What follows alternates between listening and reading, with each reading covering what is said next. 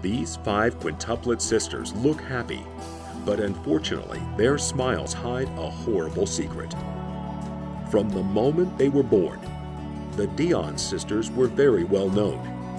On May 28, 1934, Canadian Elzire Dionne gave birth to 5 babies who she named Emile, Yvonne, Cecile, Annette, and Marie. They were big news, as they were the first quintuplets in the world to survive infancy. Soon, they became the most famous children in Canada. Dr. Alan Defoe was the person responsible for making sure the births went well. With the help of neighbors who brought blankets to keep the babies warm, the 5 were able to survive. But sadly, the Dionne family was happy for only a short time. The news of the miracle babies traveled lightning fast. People from across the country wanted to see them with their own eyes. And soon, businessmen realized that the quints could be a gold mine. The first to make an offer to the Dionnes were representatives from the World's Fair in Chicago who wanted to show the quints off. The Canadian government found this out and decided to intervene, and this is where things got ugly. With the excuse of preventing their parents from taking advantage of them, the Dionnes lost custody. The quints were given to the Red Cross, who built a hospital complex in front of their house where the children would be taken care of. Though it seemed their intentions were good, it soon became clear they were not. The Premier of Ontario declared that the quintuplets would have to stay as wards of the state until they turned 18 years old. Again, the official reason was to avoid their parents exploiting them, but the truth was that the government itself wanted to exploit them. They turned the hospital complex into an amusement park called Quintland, where they hoped to make money off the quintuplets. Tourists from all over visited Quintland to see the quints through a one-way mirror, without them knowing who was looking at them. The visitors saw the girls play, study, and eat with their carers as if they were watching animals in the zoo. For 9 years, the quints stayed inside the complex without any friends and without knowing what was outside or what the real world was like. The manager of the complex was Dr. Defoe, who had brought them into the world. He was named legal guardian of the quintuplets. Their parents still lived in the small house where the quints were born, right in front of Quintland, but could rarely visit their kids. Completely unaware, the quints generated more than 500 million Canadian dollars in tourism between 1934 and 1943, becoming the most visited attraction in the area, even more than Niagara Falls. They also sold souvenirs with the kids' faces, like this handkerchief, and put them in advertisements with Dr. Defoe, who himself became famous as the doctor responsible for their health.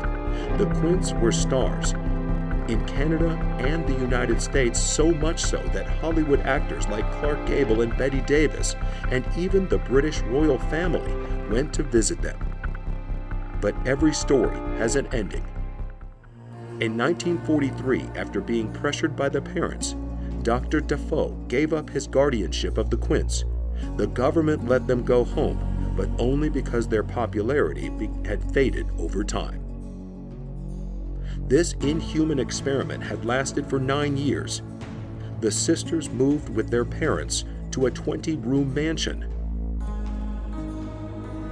The luxurious new home was paid for with a fund that the government had set aside for when the quints became adults, but sadly their lives there didn't improve but only got worse.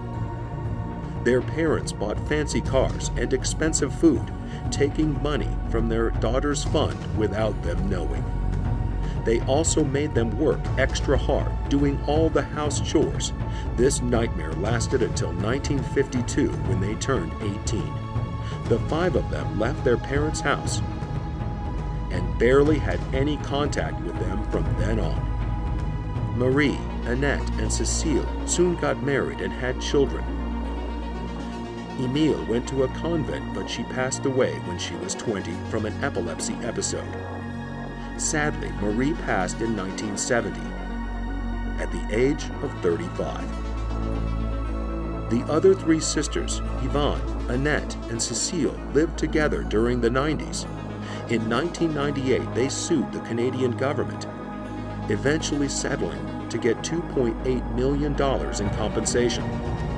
That was the price decided to be enough to pay for all years of exploitation and the lost childhood of 5 innocent girls. Sadly, this story does not have a happy ending. In 2001, Yvonne passed away. And in 2006, Cecile's own son tricked her and stole all of her money. Now she lives in a retirement home for the disadvantaged, subsidized by the government. But she does still have Annette, the other surviving sister, who goes to visit her often. The love between sisters is the one positive thing that they still have in their lives. The exploitation of the Quints by the government and even their own parents who used them for money left a psychological mark that continues to torment them.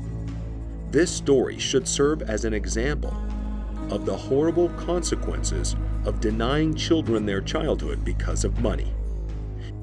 Even today, there are many child stars who become famous in movies or ads when they are still in school.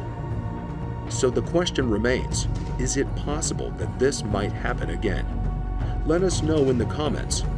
If you like the video, don't forget to hit the like button and follow us on social media. And don't go just yet, we have many more videos you might like.